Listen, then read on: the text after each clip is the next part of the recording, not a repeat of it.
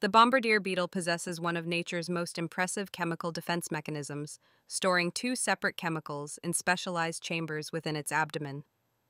When threatened, the beetle mixes hydrogen peroxide and hydroquinones from separate glands into a reaction chamber containing enzymes called catalases and peroxidases.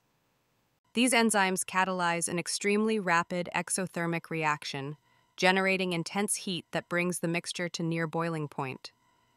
The resulting reaction creates a violent explosion, expelling the boiling hot mixture with an audible popping sound that can reach temperatures of 100 to 212 degrees.